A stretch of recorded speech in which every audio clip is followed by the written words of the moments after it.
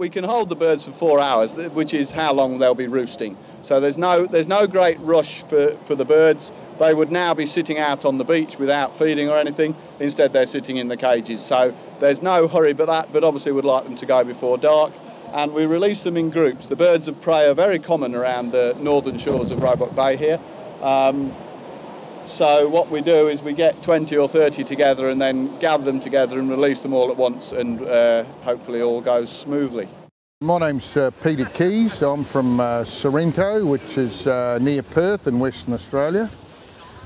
Last year, about a year ago, when I was in Broome, I attended a very interesting talk that Chris Hassel gave at the Broome Surf Club on the migratory species and the East Asian flyway.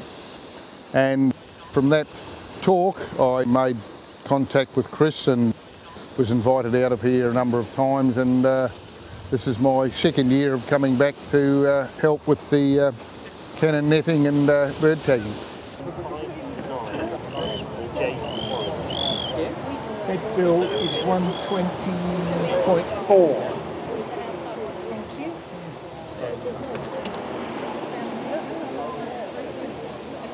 What's it? 371.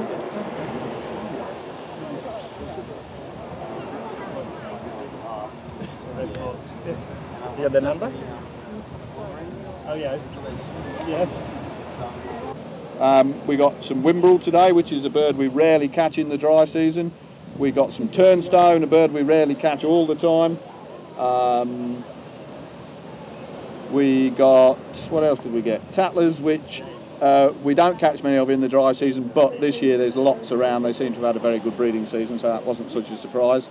And then the Knot and Godwit, which is fantastic for this colour banding project we're doing, with funding from BirdLife Netherlands, of all places, Holland.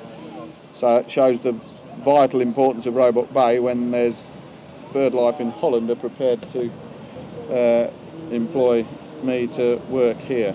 So it was a very, very nice catch, and we were nice and efficient at the net. It always looks it's a bit like organised chaos. There's a lot of carrying on, but the birds were in the net, into the cages very quickly. A bit more, Neil. Just down that bottom bit, so we know it. That's it. I've got quite a lot of my experienced volunteers here as well today, which is always a great bonus to me. They've been doing it for years, they're all highly skilled, so even with this big catch we'll be perfectly safe in this nice weather. Liz, code 2, blue lime, red lime. Female, 2 body molt, 0 breeding plumage, 5 to the 10, aged 2. I'm just going to do the tarsus. Right, Jingle, you come with me. Neil, you come with me. Chris, when you've done the measurements, you come and join me. Yep. Same for you. We're going to release lots of birds. 58.4. All right, can I have people who aren't doing anything? We need lots of hands. Lots of hands.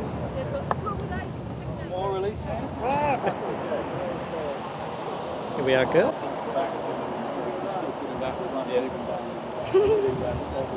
Hi! I'm Tara. How long have you been working with the birds?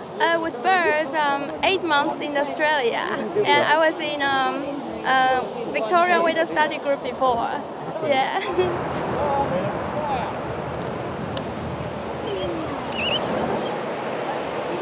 Oh, just flew away. Right, whimbrel down to Wendy. That should be 6, I think. Six. See if she can find another empty whimbrel cage if we can. Right, Margaret. Are you doing anything? Yes. All right, we need to let some of these guys go. All right. Give me room. All right. Blue, blue, lime, lime. Blue, blue, lime, lime. Fly. Blue, lime, red, lime. They're not old enough to be days. and this is all too good to be done. This is a 2, so what he's done, he's molted in advance of the adults and he's got some wear. That's a 2. That is 5 to the 10, but with some wear, but that is a 2-year-old. I'm quite confident that's a 2. And with the juniors, what The juveniles will definitely have all old. They'll probably have all old secondaries, and they'll have old coverts dotted through here. You see how these are all the same? These are all the same. You'll see old brown coverts dotted through here. Bring me the first 3, 4, 5 birds. Right? So that one's more than a year old? Yeah, that's a 2. Same. This is a 2. Once you've measured 300 wings, you should be competent. Once you've measured 300 bills, you should be competent. Once you've looked at 3,000 molts, you're nowhere near got an idea what's going on. I've been doing it for 13 years, I'm still learning. It is undoubtedly the most interesting part of the work we do. It's the real intellectual part of the field work, it really is, it's great. Nothing J left on it. It doesn't look as uniform as that, it looks much more speckled if you like. We had a lovely catch, the birds behaved pretty well.